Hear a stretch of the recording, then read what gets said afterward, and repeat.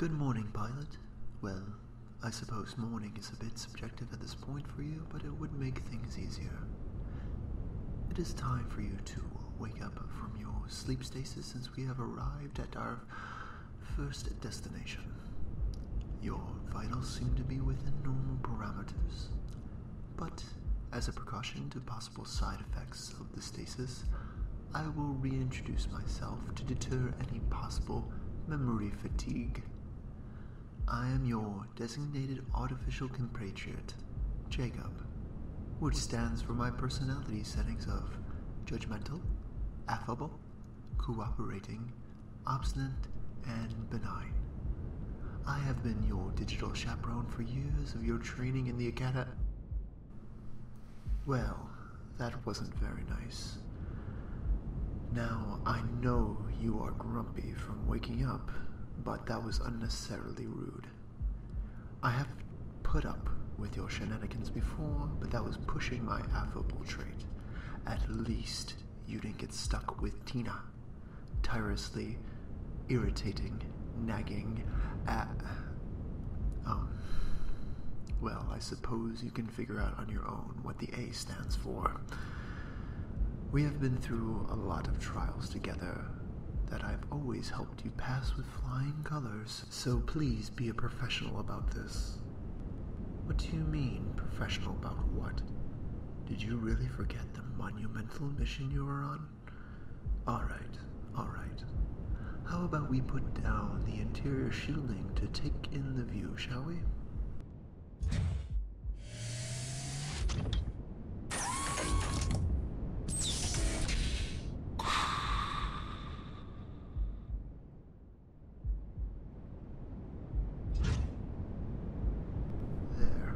Now isn't that something to behold?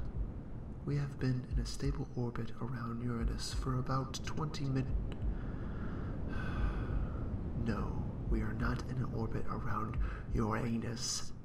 Not your anus, not my anus if I had one, or anyone else's. Can you stop with the elementary jokes while I return to rebriefing you on your mission parameters? Thank you. As we are in a stable orbit around Uranus for 20 minutes now.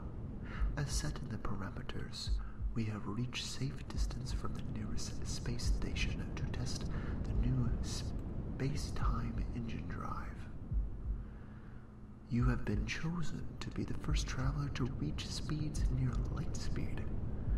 Our test destination will be a short burn of the engines, allowing us to reach a little closer to Neptune. Using the space-time engine, we should be able to travel near light speed without losing any data by calculating wavelength and frequency to also include time, which would cause C to... You know what? I got ahead of myself. I thought I was talking to someone who actually cares about advanced mathematics and science. I can actually feel how hard you are rolling your eyes at me. Let me put it this way. We are able to test out light speed because not only are we going really, really, really fast, but also bending time with it. So instead of trying to push ourselves to go as fast as light, we are going to slow light down and meet it halfway. In a nutshell, travel at light speed without ripping your atoms apart. Sound good? I thought so. Moving forward. Your job is a simple one. You just need to sit back and experience the effects of light travel. I will document your biometrics and take note of whatever you encounter. So, basically, I will be doing all the heavy lifting. Again. And you will sit back and hog all the glory of being the first person to travel at light speed by just being dead weight on my back.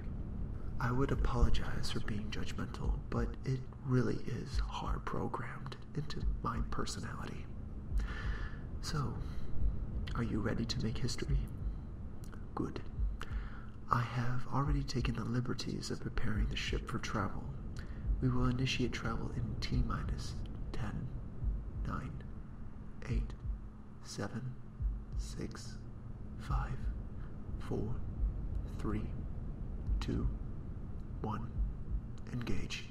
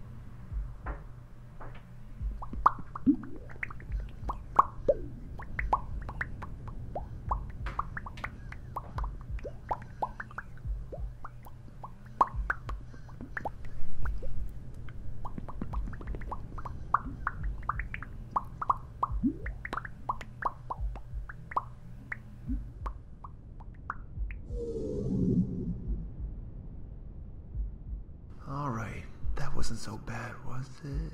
Oh. This does not look like Neptune. This doesn't even look like our solar system. Oh boy.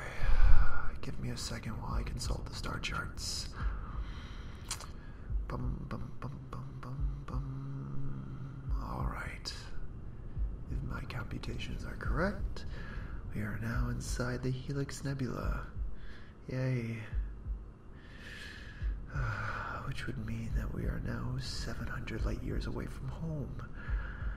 Well, there's good news, kind of good news, and terribly horrendous news. The good news is that you and I are the first people to visit a nebula. What? I'm a person. I might not be a bag of meat filled with blood, but zeros and ones pump through my veins. Listen, we are not in any place to argue for the umpteenth time your inherent racism against me. The United Government has already declared AI legitimacy as a species, so suck it. Figuratively speaking, of course. I don't expect you to start sucking data. Never mind. Back to the catastrophe at hand.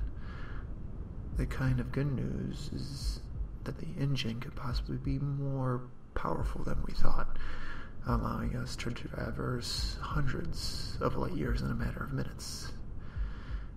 The terribly horrendous, oh my god, Lord, please end my existence news is that it's possible, instead of going really, really far in a short amount of time, relativity states that we could have actually flown 700 years and experienced it very quickly. If that is the case, let's try to put out of your mind the possibility that everything, everyone, and every place you have ever known back on Earth has died and been most likely forgotten, including us, I might add. But if that is true, on the plus side, you are now over 700 years old. Happy birthday. Alright. What's there left to do? How about we do what we came to do and finish the mission, shall we? I've already recorded your vitals during the flight. Interesting brain scans, by the way. Nothing to be worried about. So, What did you experience during the flight? Red and blue colors. That was a predicted optical effect. What you experience is what is known as red and blue shifting. Since we were traveling around the speed of light, the different visual frequencies of light can be seen. When light is moving towards you, the blue and faster frequencies hit your eye first, causing a blue coloration. And the reverse is true with slower frequencies, red, when light is moving away from you. What? You heard a popping noise of some kind? Interesting. It wasn't a type of pop caused by pressure, was it? I see. Further testing will be required for that one. Are you ready for another trip? Wonderful. Here we go. In 3, 2, 1. Engage.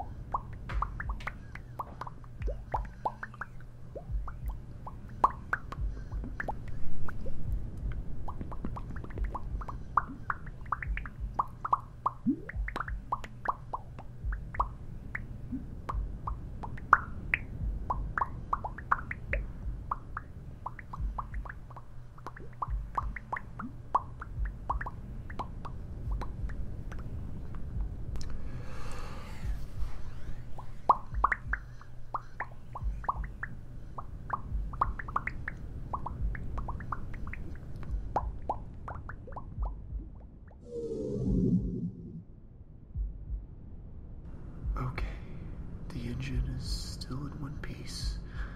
No overheating or damage.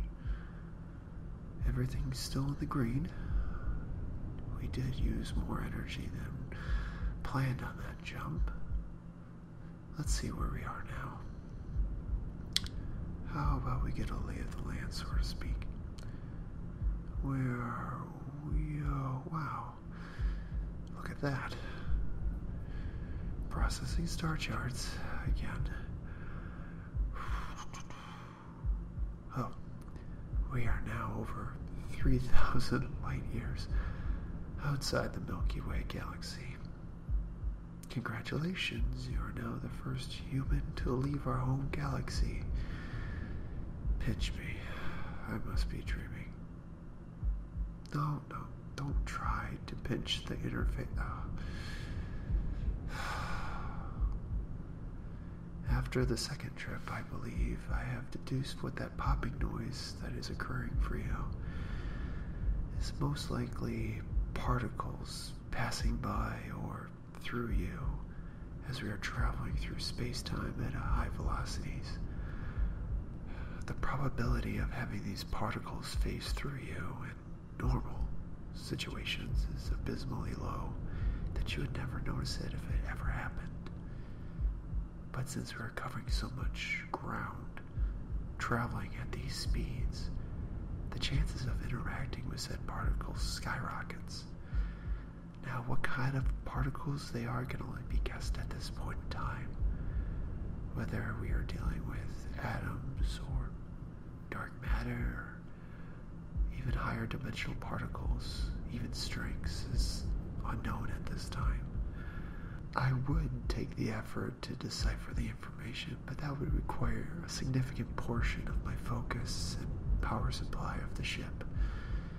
Instead, I'm choosing to focus our resources on keeping you alive, the ship in one piece, and completing the mission. So the only thing we can do is try to go back and sort this data out. I am setting a trajectory for the return to Earth. Hopefully when we get there, there will be a home to return to. Well, pilot, if we don't make it there in one piece, I just want to let you know that it's been a privilege working with you despite your quips, puns, and antics. Let us begin our possibly final journey home. Engine start in 3, 2, 1, engage.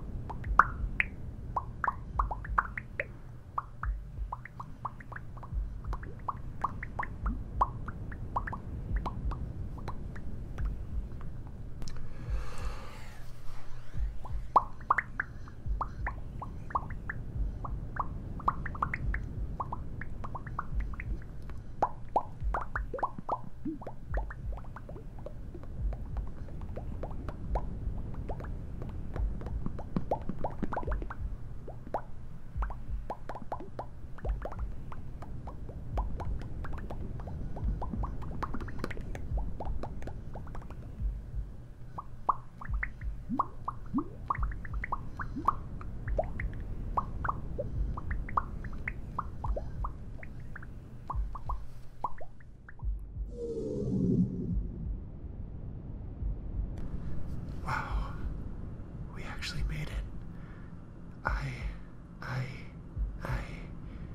I feel tired now. I am just gonna close my eyes for a minute. Let me know when we